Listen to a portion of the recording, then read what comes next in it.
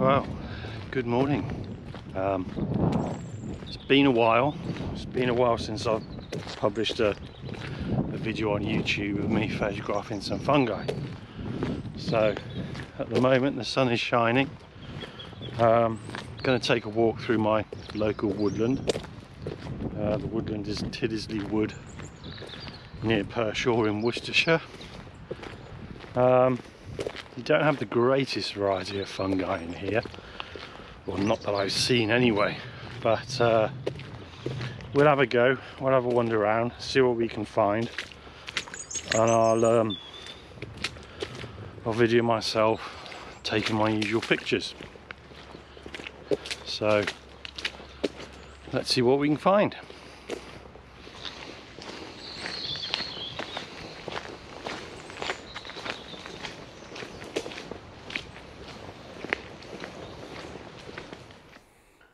Right, well, I'm back in my local woodland. I've taken a short walk in and I've just found not the most spectacular pieces of fruiting body, but I found two fruiting bodies nonetheless, coming out of an old coppice stump.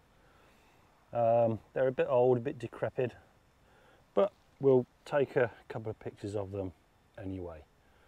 Now what I'm going to do is I'll take a couple of pictures, one of the fruiting body that's closest to me, and then one of the fruiting body that's furthest away from me. I've set the camera up on a tripod because I'm going to overlay the images on Photoshop and then combine them to get one sharp image, but at the same time I'm throwing the background out of focus. So I'll pick the focal points up on this lovely moss and everything else will be nicely out of focus. So let's have a go. Let me put my glasses on because I can't see.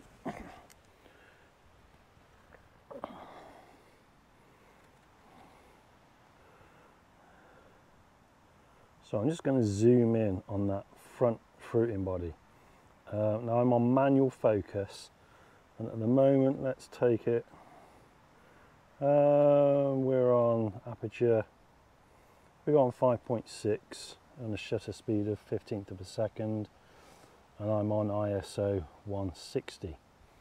So I focused on the front fruiting body over there, and I'm just going to adjust the focus to get it as pin sharp as I can. And that's pretty sharp. Now I'm going to go on a timer because I don't want to press the camera shutter release and shake the camera. So let's go 10 seconds self timer, press OK, check the focus again.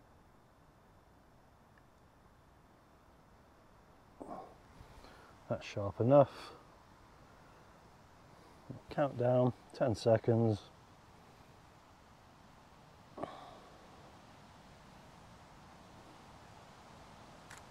And there we go.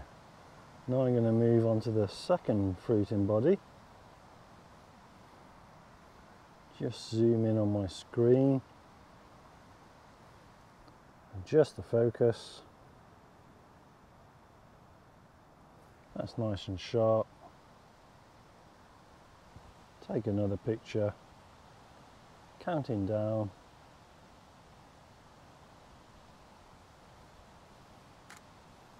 And there we go. Now I'll just see if I can reposition the GoPro so you can actually see what I'm doing on the screen.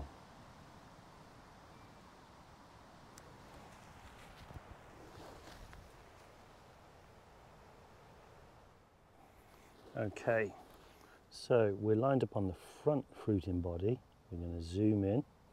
At the moment, can you see that's out of, you probably can't see, but it's out of focus. So we'll just bring it in, just so it's nice and sharp. Press the shutter release. Oh, I'm not on self timer. That's annoying. It's something.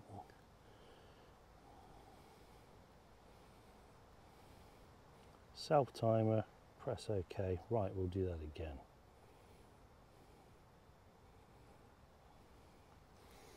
adjust the focus.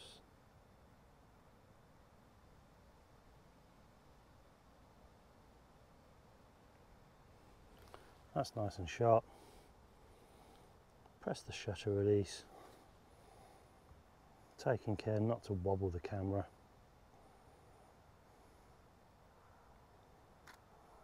So there's the one image. I'm just going to focus on the second fruiting body now. Let's zoom in a bit.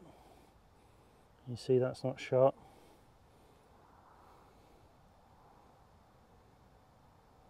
That's lovely and sharp. Press the shutter release, counting down. So basically when I go back home I'll have two images. I'll align those images in Photoshop, because even though the camera's on a tripod, you know, there might be some discrepancies. So align them. When they're both aligned, then I'll overlay the two images and hopefully we'll have a nice picture of two fruiting bodies with the background lovely out of focus. Job done. Now I love getting in amongst this in the woodland. Yeah, you know, it's better if you stay on the paths, but it's nice to stray off piste every now and again. And what I'm looking for are these old coppice stalls. So if you get a fruiting body on a coppice stall, it generally means you can get the camera down a little bit lower, and you know, you can get sort of an upward shot and maybe illuminate the fruiting body. Here's one right in front of us. So there's an old coppice stall, looks like a hawthorn. Again, it's getting a little bit late in the season. Can we see that just there, that little fella there? I think we'll set up and we'll have a go at taking its picture. There's one there, but that one's a bit sort of clothed and eaten, but that's quite pretty. I quite like that. So we'll get set up and we'll have a go at taking its picture. So have a think about which direction you want to take the picture. You can remove a few leaves and do a bit of housework, tidy up the picture, tidy up the background, whatever you want to do. I reckon it might be nice taking it in that direction. It's a bit light behind me because we're on the edge of the woodland, and it won't look so nice. So it's just started to rain, unfortunately, so I'm going to put my lens hood on.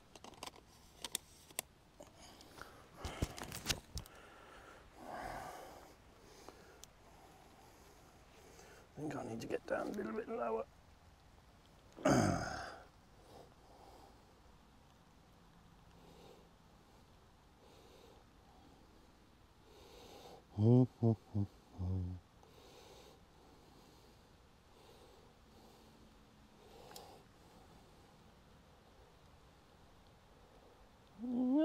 It might look quite nice. It might look nice. Let me just grab the camera and I'll show you what I'm seeing. Should be able to see that all right. You've got a little spider's web. And again, I had to do a couple of shots, one at the front of the fruiting body and one at the rear, and then that'll pick up the spider's web as well, so that'll be nice. And we might be able to do a bit of illumination on this one, but we'll have a go. Right, let's do it. So again, I'm going to zoom in. I'm still on 5.6 15th of a second. Get the focus on the front part of the fruiting body so it's nice and sharp. I can hear the rain starting to absolutely chuck it down there. Self timer so we don't have any wobble or camera shake. And let's try a bit of torch work. So what I'm going to do, I'm going to just illuminate that top part of the fruiting body. Have a bit of a dry run.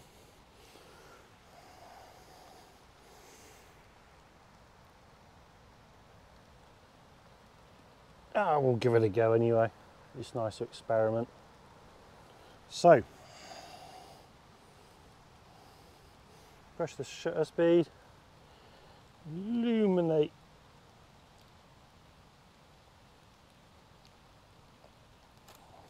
There we go. So let's go at the back of the fruiting body now.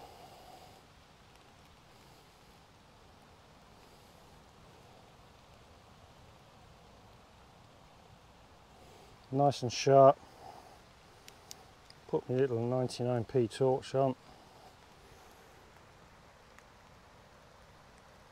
Little bit of illumination. And boom. So again, I'll run that through with the GoPro pointing at the screen so you can see what I'm seeing.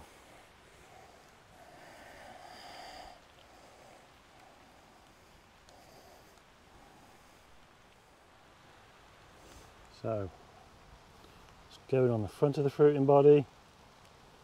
You can see that's out of focus. Let's just sharpen him up a little bit. Let's press the shutter speed. A little bit of illumination.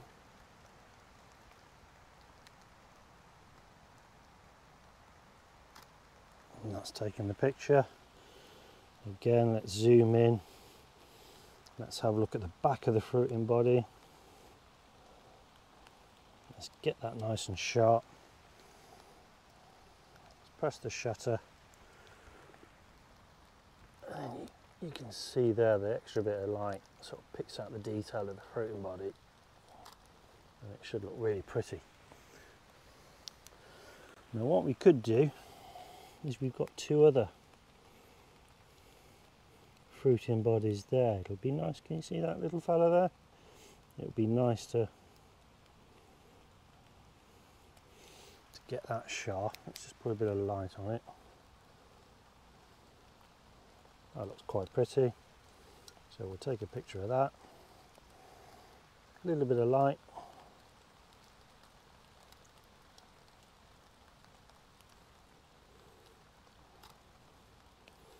And there we go. You can't see the other one, I don't think. No, it's not quite in shot.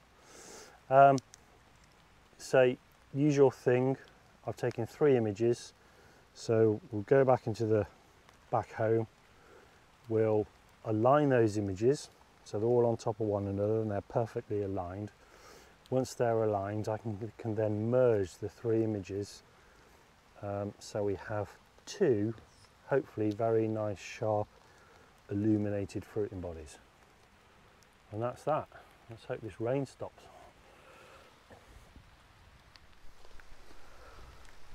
You might think, what's the ooh, I'll get those on the way back. What's the fascination out of coming to woodland and taking pictures of fruiting bodies? Good question. To me, it's about relaxation. It's downtime. It's being at one with nature. It's switching off. Switching off to everything in the busy, horrible world that we live in at the moment. It's not so much the final picture. Yeah, it's nice if you get a final picture. It's more about the experience of getting that picture. To walk in amongst this woodlands that haven't been, too messed about with, completely natural. Let me turn the camera around and show you where I'm walking.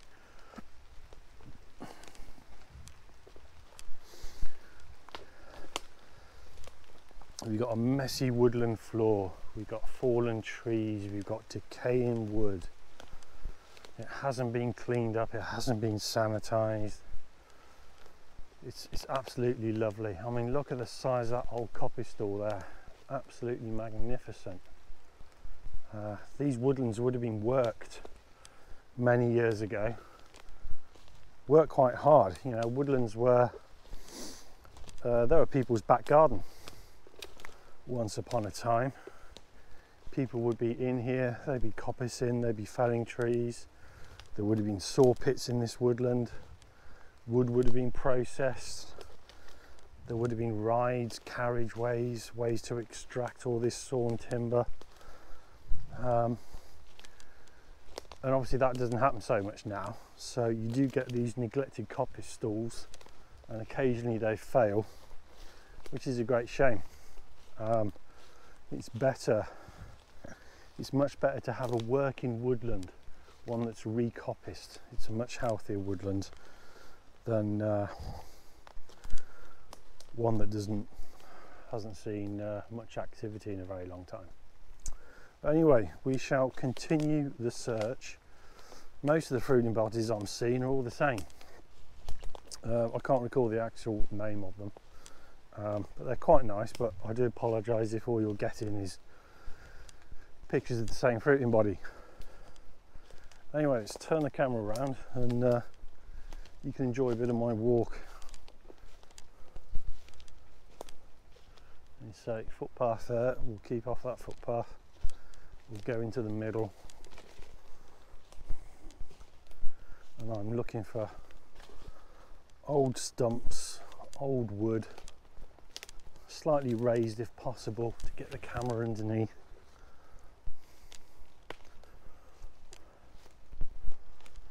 And we'll just continue. Oh, sun's coming out now. That's rather nice.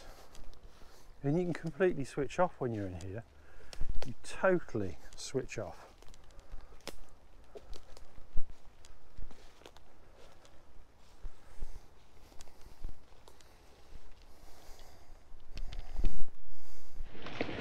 Oh.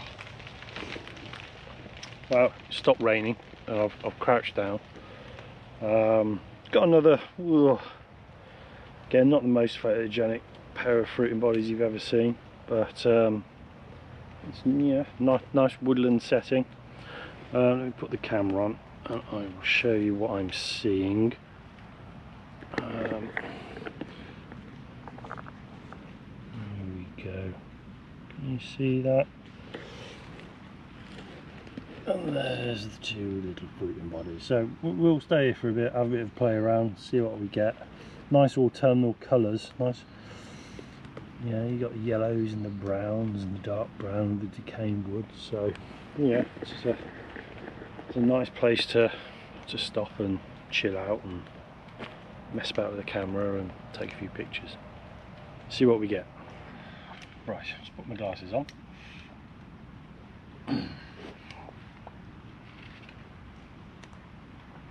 So what am I? Let's go 4.5. That's quite nice. Again, I'm going on manual focus. Let's zoom in. Let's get that fruiting body that's closest to the camera, nice and sharp. We'll put it on self timer.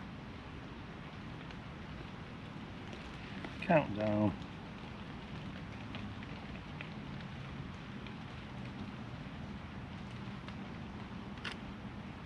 That's one.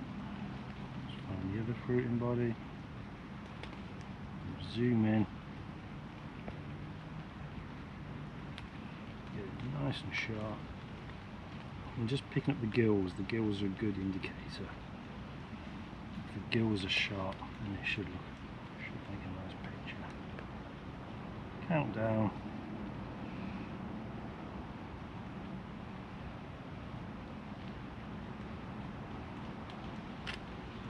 And there we go.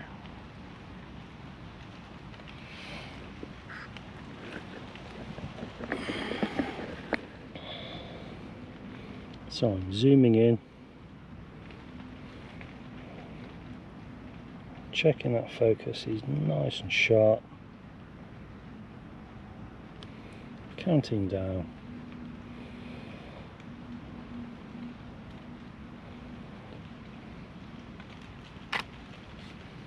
And we'll find the other fruiting body.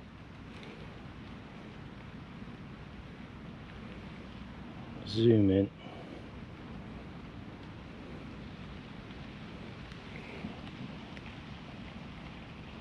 focusing on the gills, finding that sharp point. Count down and take the picture.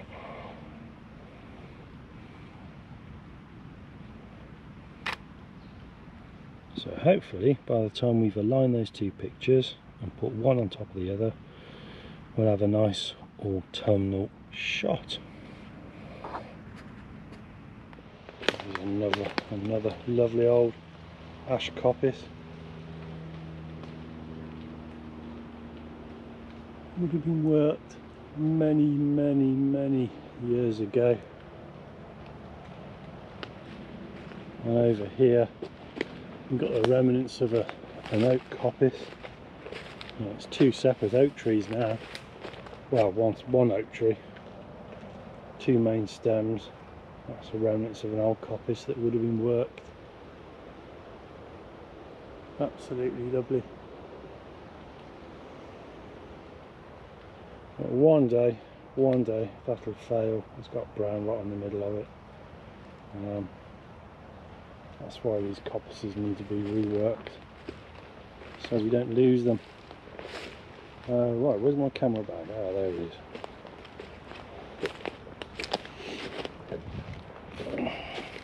So we'll continue having a bit of a wander around. I'm kind of heading back towards the car now, but you never know, we might find something else. Enjoying our peaceful walk amongst nature. One thing I don't do, I don't pick fungi. You know, fungi's there for a reason. It's you know, it's decaying wood. Well, that's nice. Look there. That is very pretty actually. That one especially. Again, it's an old rotten coppice store, and the fungi just feeding off the nutrients, and they're putting those nutrients back in the soil. Obviously they're creating spores, and those spores are getting carried on the air, and hopefully find some more dead wood to feed on. And if we pick it and take it home, it's not going to do that. I saw a post on, it was on Facebook yesterday I think it was, and someone didn't know what species fungi it was, so they picked it anyway, brought it back home, put it on the picnic bench on the patio, took some photographs of it and put it on social media asking what it was. Well, you know, why pick it in the first place? It's a bit daft if you ask me, but you know, hey ho. All I do is find it, photograph it, publish it if the picture's any good, and that's all. I leave it there in place.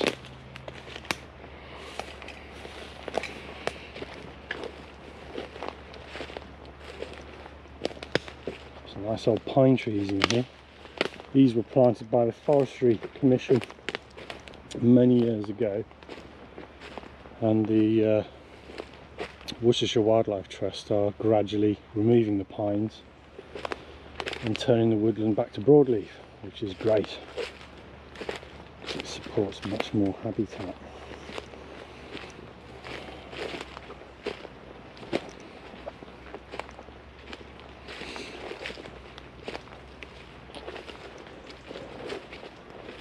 Oh, we found a path. Right, we'll walk along the path for a bit. Let's have a change.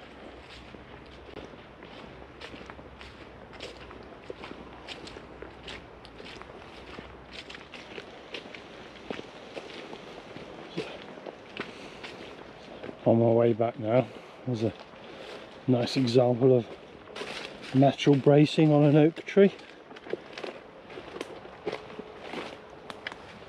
See how we got twin stemmed oak coming up. We've got a branch branching off to the right, and it's actually fused there. So we call that a natural brace. Duncan Slater was here. He'll be getting all excited about that. So there you go, natural bracing. And arborists now, we know now to, if we come across natural bracing, to obviously keep it, because it's, you know, it's doing a job. It's bracing those two stems together. So if you spot it, you leave it. So obviously if we cut that bracing off, it would substantially weaken both of those two stems, and it might result in failure. So there you go, natural bracing.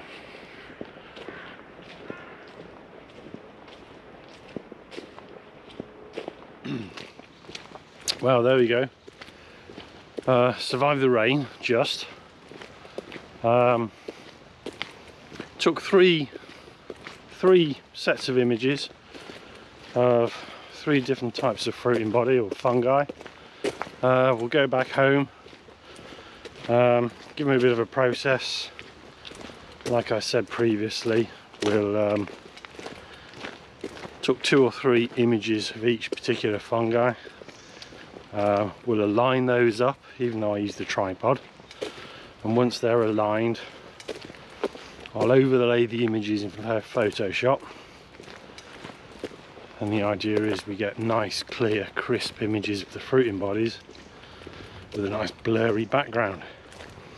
I'll put the images up on the end of the video if they're any good.